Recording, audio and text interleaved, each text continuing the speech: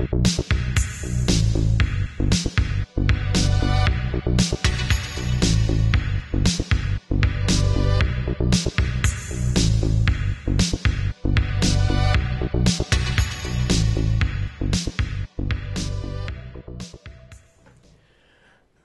right, guys, we have a new client this week. Soft. They're an app developer. Oh, I am a big fan of theirs. Yeah, they make a variety of accessibility tools and apps and things like that. And they've got something really brilliant. I don't know if you've used one of those programs like Siri or Microsoft's got one called Cortana on their Windows phones that sort of, direct, you can ask it any question and it'll direct you to where you can find information or buy things. Yep. I've tried every single one and exclusively asked them if they like my testes, and they don't understand. And I laugh, and my friends laugh when we're down at the club really loudly until some ladies tell us to stop, and then we tell them to fuck off and we get thrown out. We're a great laugh, my friends and I. It's tremendous to be able to have software that you could just talk to and say, "Hey, where are my testes?" Yeah. But Yeah. this new one actually may be smart enough to tell you where your testes are at any given time. It's called Trunculo, and it's perhaps the most advanced version of these I've ever seen. I mean, some of them have gotten pretty good with, predictive technology and things like that. Like, you could say, hey, you put in your information on like a Cortana and it'll remind you of birthdays and anniversaries and things like that. Trunculo just knows. It just knows. It reaches out into the vast web of information and it basically gathers everything. They aren't saying it's self-aware yet. But that actually may be down to some legal concerns. But that would be a huge plus, though. Oh, no, it would absolutely be a huge plus. This is a huge selling point. Right. Their concern is that if it becomes treated as self-aware, if it's treated as something sentient, then perhaps someone might try to, Trunculo rights and all of that, and there's going to be some big legal battle for the rights of artificial persons. I'm sure they're concerned mostly about the tax implications. I mean, if it becomes a sentient being, they'll have to start paying its own taxes. It's probably going to start getting complicated. And there's whole ethical concerns as well about, is it right to make artificial intelligence, artificial or otherwise, work and design it to work without giving it a choice? And this isn't the first time Soft has seen controversy. They probably want to avoid that. I remember when they brought out that game, Angry Monkey, where you just sort of poke the monkey and the monkey screams and cries. And then it found out, they found out later that they'd actually gotten that sound effect by poking monkeys with hot knitting needles. And the crying was an actual woman, they were bringing in employees' wives and telling them that their husbands had died on the job and recording them weeping. Because they were actually going to do a follow-up to Angry Monkey called Sad Wife. And you were going to poke a picture of a lady on your tablet or your phone, and she'd weep. But they didn't have the funding for that, and they thought, well, we've got all these sound recordings of women in grief, so we'll just put that in Angry Monkey. So sometimes you'll poke the monkey and it goes like that, and then sometimes it just says, "Why did he have to die?" It confused people, but it was a jolly good laugh. Me and my friends down the club, we were poking it and laughing and screaming ourselves and smoking cigars until we were thrown out. But yeah, I can see why they'd have worries about courting any more controversy and attention. Well, there's that, and it's also kind of maybe got a bit of a sense of humor. I don't know why it thinks this is funny, and we can't say for sure that it's a cause of the application, but the mad cackling after it does this seems to be confirmation. It's a very small percentage of users in the beta test, like 12%, found themselves accidentally being led to an in-progress crime. Nothing major, like a convenience store robbery. Not a big deal.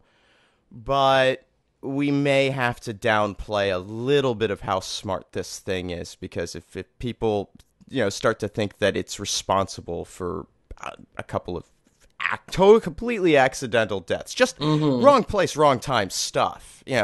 I highly doubt it was scanning police channels to find these. But we might have to come up with a strategy that sort of makes it seem smart without making it seem dangerous. Right. Maybe we pitch it as a spectacle, not so much you're a part of the crime, but you're viewing. You are the audience. Kind of like when you go to a theme park and they have those, little like, oh, be inside the CSI, the scenery, and you can see the show unfold in front of you, and they show you the science behind the show. Maybe we can pitch it as that. I love it. You're there. You can see the police running in. You can see the dead baby on the floor, and it's like you were just there, but it had just happened, or it's happening in front of you. Yeah, like a live version of how it's made. But instead of showing you, how they put buttons on a jacket, they show you how a liquor store gets knocked over and 2 people get caught in the crossfire. I could see that being a unique selling point, because if there's one thing I've learned, it's that Americans love grief. It's one of their favourite things. A famous person passes away, you want the live satellite feed above their home. Even better if the family's asked to be left alone and be in private. That's all part and parcel of the grief pornography industry. And with Trunculo, you not only get a live feed, and maybe we can team up with ABC News to get some of those satellite feeds actually built into Trunculo, but you could actually get directions there yourself, and you may get there in time to see the tears falling down the face of the mourning families. Actually, we may be able to develop a good partnership with ABC to, because if Trunculo is going to wind up increasing the possible volatility of these events, that's just going to make them more newsworthy. Oh God, ABC would be all over that. If we could promise ABC that the amount of death and destruction that they show to their gleeful, salivating audience could be enhanced by Trunculo, by just saying, we've got a fairly typical, low-speed car chase. The cops are after this dude. They think he may have strangled a boy. We don't know. But what if we said that we can get Trunculo to direct an ordinary person to just throw a little curveball in there, to just suddenly be part of the chase. And then we follow their progress. And get their views on what's going on. I just wanted to go to a Dunkin' Donuts, and all of a sudden, I'm between a boy strangler and the police. There's incredible interview opportunity there. There's incredible potential for not just the Trunculo user to have an exciting time, but for ABC to give the American public, the good American public, God bless them, what they want. I'm thinking we also have an opportunity here to partner with TMZ. We could make like a Trunculo 2.0, maybe like a premium pay per month service, and have them go directly to the celebrity's house when they're sniffing up the cocaine. You're there, you're present, you're partying with them, and the cops bust in. I mean, what better experience could that be? You're there when Britney Spears shaves her head and goes crazy with a bat on a car. In the moment. Right there. I've always wanted to see Brendan Fraser have a shit. And if Trunculo can make that happen, then I see no reason not to jump on this thing with both feet. Okay, I got the one line. Trunculo, where will we take you today? I like it. Brilliant. It sounds ominous, but it's not a threat.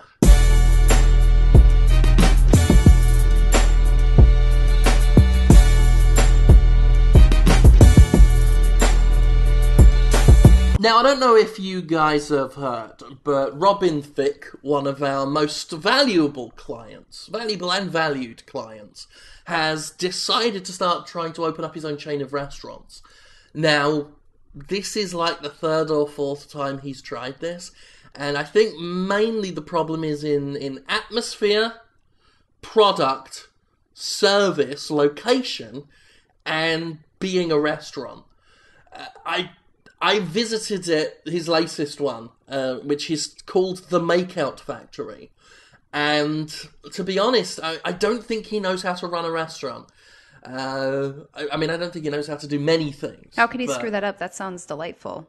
Well, I like restaurants. I like to dine out. I like to take friends and family. The main problem, the first thing, is where he said, "Come alone." It was a sheet of paper, and I knew it was his handwriting because it was like a right-handed person had written with their left hand, sort of, and got some of the letters the wrong way round. In that way he does it, and he puts a little star at the end, and it just said "Come alone" in like red ink. I hope it was ink. So I went there. It's a warehouse just outside of town. I think they used to make shoes there, but he bought it back when he was doing all right for himself. And he's been trying to do different things with this. I told him at the time, I said, "Don't buy an abandoned warehouse. People will think you're a bit peculiar." And he said, no, this is where I'm going to make my fortune. Pop music is temporary. This abandoned factory lasts forever. And I guess that's why he's calling his new restaurant the Makeout Factory, is because of the factory history. But anyway, the restaurant is, you turn up, you open the big double doors. They're about as big as, well, they're big enough to let a fucking truck in. You push them open, they're pretty heavy, so that's the first problem. You're like straining your shoulder against this big iron door. Just with a scrape, just with a loud metallic scrape, you have to get in there. There are tables.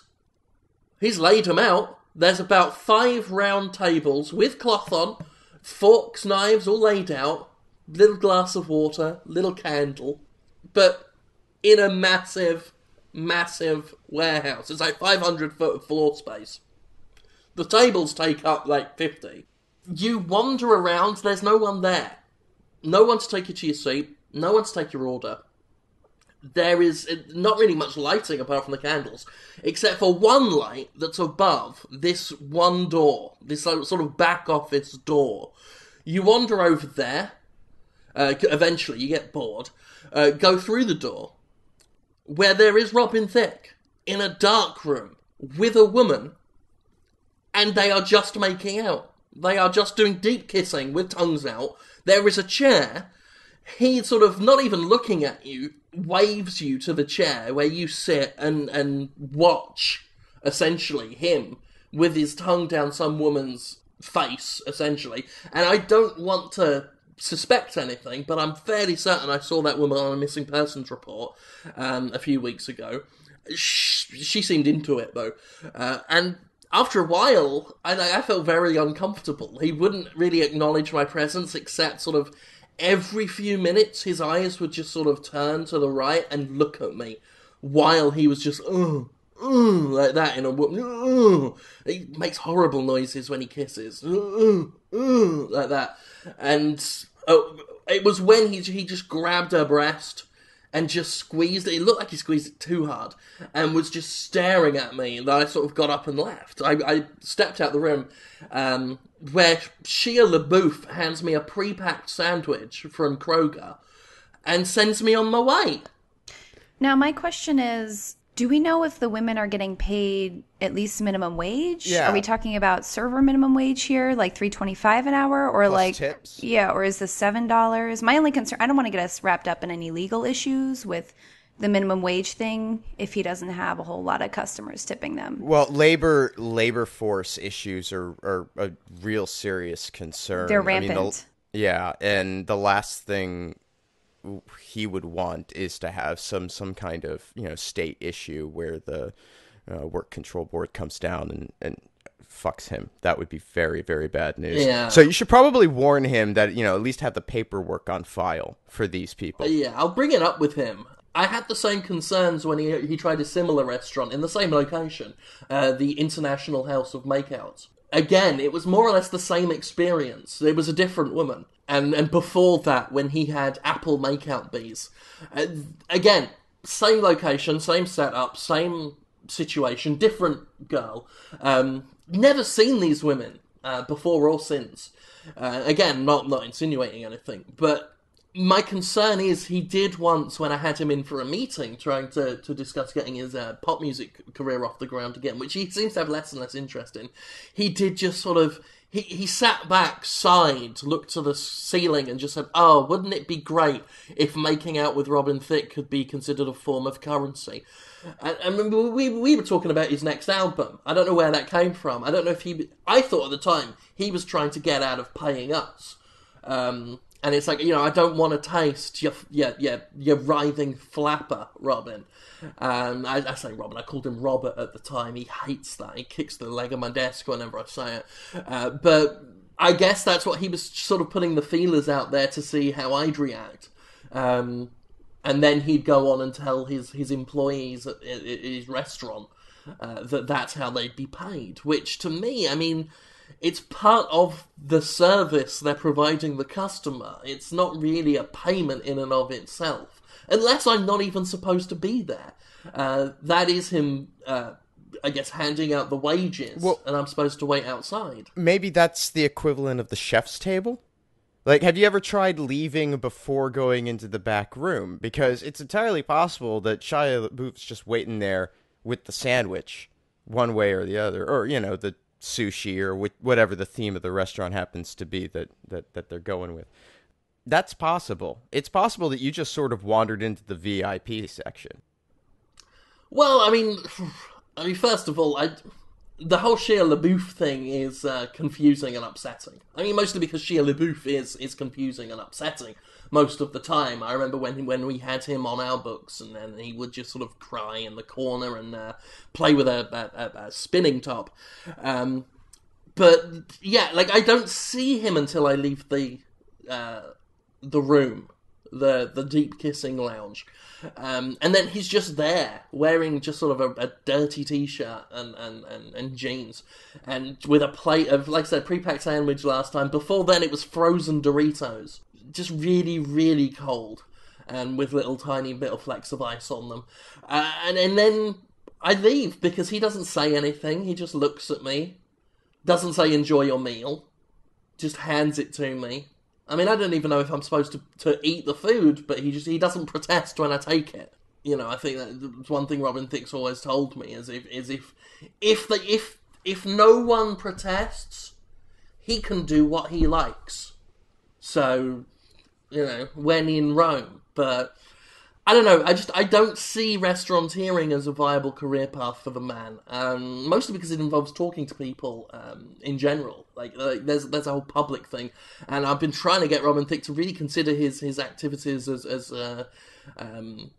not interfacing with the public at all. Maybe we could just get him a job cleaning windows, like on a skyscraper. I think that might be a good idea.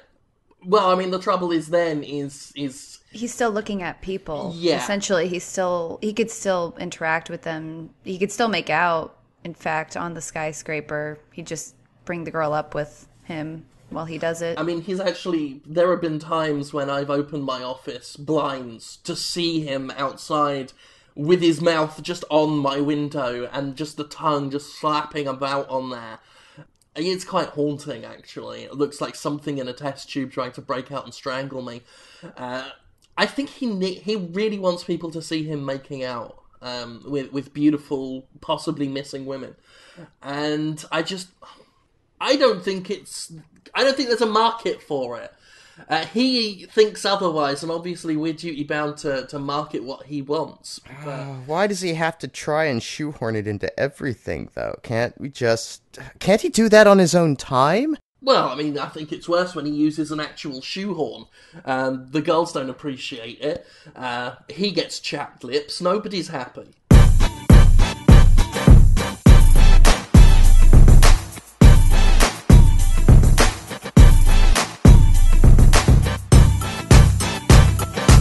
All right, guys, so I have some bad news. 2 of our raccoons have escaped the office. Oh. Wilfred and Chimichanga. However, we still have Craig. Not to be confused with Craig the Intern, but Craig the Raccoon. Craig the Raccoon, or as I like to call him, Craig. Exactly, Craig. Yeah. In a slightly more confusing manner, I've actually taken to calling Craig the Intern Craig the Raccoon, and Craig the Raccoon just Craig.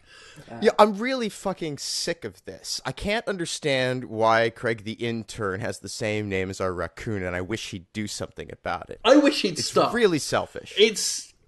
You're right. It's beyond the pale. We've had the raccoon now for about 5 days, I think. And Craig the Raccoon, not to be confused with Craig the Raccoon, has done nothing to accommodate the new status quo of the office. I don't know what he does anymore. I see him holding papers. I think he brings the papers in. I think he's just trying to compete with the raccoon. It's like, oh, look at me. Oh, I'm Craig. I've got the same name as the office raccoon. And if you ask me, he probably let Chimichanga escape. Well, the big problem for me is when I call for Craig, I'm expecting a mask. The least he could do is put on a fucking mask to accommodate me. Because he knows I want the raccoon. He knows I don't want him. Mm-hmm. Well, I mean, it's bad enough he doesn't wear a mask most of the time, because I don't want to see his face. Yeah, he finally got some solvent and threw off the Donatello mask, which I wasn't happy about. I thought it was insulting. We've all already been on the same page about Donatello being the best Ninja Turtle. And I think it was just thrown in our faces, and I don't think he's going to be putting on a mask again. Yeah. Which I think should go on his performance record. That is just not willing to work with people, not a team player. Not a team player. Not a team player, exactly. Checkbox 3. Yeah. Not a team player. Mm-hmm. I think he is upset with us, maybe. I know the initial idea was to bring Bradley Cooper in. We wanted to make him feel a little bit more at home. Mm-hmm. With the raccoons being in the office. Now we only have one, and he shares a name with our shitty intern. Yeah, I mean, it's a shambles. I'd be embarrassed to have Mr. Cooper in, and I want to sign him on. Obviously, Hollywood PR for the Stars is part of our many services here at FistShark, and having Bradley Cooper on our books, he's a rising star. He was in Limitless, and without the raccoons to make him feel at home, I'd be sad to have him here. One raccoon just looks like we're making a raccoon be lonely. A family of raccoons is a family business. Having the one raccoon, it just makes it seem like it's an affirmative action hire. Mm-hmm. And then you seem callous, that you really only did it because you had to, not because you care about raccoons. You want to have a stable of 3 or 4 in the office for this kind of scenario. Well, yeah, I mean, and I don't think that Craig is happy being here on his own, because Craig the Raccoon, when I see him, he's got scratches and bite marks all up his arms. I know he's asked several times that we actually get rid of the last raccoon, because he says he's getting infections, and he's not happy about the fact that we gave the raccoon his desk, and he has to work mostly in an alleyway outside. But if he does need to come in for some god-awful reason, it's raining and I also got hit by a man, we let him use the gents' lavatory. Not the one we all use, thank God, but that one round the back that no one goes in because they think that a girl died there a few years ago. We do enough for him. He didn't need a desk in the main office. He didn't need that at all. The raccoon needs it. It's gathering bits of newspaper and sausages and making itself a nest. I mean, I know he's thrown out the words peer pressure before, but it's not our responsibility if the raccoons circle around him and start, kick at him to get out of the office. That's not, he needs to just man up and deal with it one-on-one with each of the raccoons. Well, ask yourself this. Are the raccoons gathering round and going kick like anybody else? No. They don't want him here. He makes the raccoons feel uncomfortable. The raccoons seem fine in the presence of anybody else, so we've got to ask ourselves, what's Craig doing wrong? Most things is the answer. But in this case, clearly, I mean, we had 3 raccoons. There was 1 Craig. Majority rule. They didn't want him here. I go with what most of my staff want. And most of my staff, the raccoons, wanted him gone. And he doesn't seem to understand that when these things happen, it's his fault. Like when I put bees in his office to remind him about a fire drill that we had coming up later in the morning. I thought bees was a good reminder because bees make you scared and panic, just like fire does. So I thought he'd make the association. My office is full of bees. I got a fire drill at 11 a.m.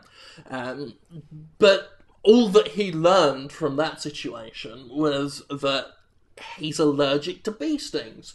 And it was apparently my fault that this happened. But as I said to him at the time, if you don't have such a stingable face, bees won't sting you. Sort it out.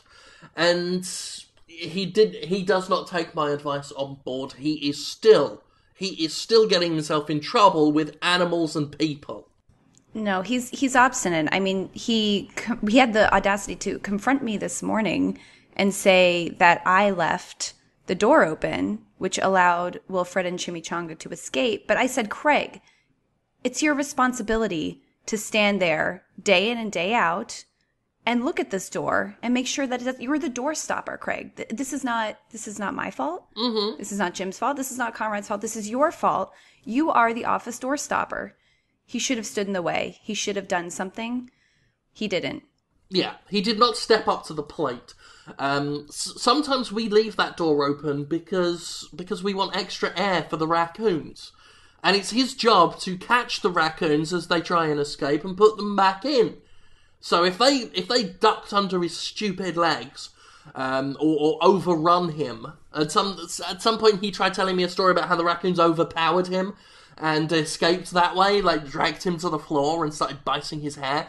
And at the time, I told him, I said, you have to take charge, Craig the Raccoon. You have to take charge. We've only got Craig left. He is now this company's most valuable asset. If he goes missing, so help me God, I will put bees up your arse. I will bend you over my desk, and I will get your milky little flaps out, and I will put bees directly up your arse. You see if I don't.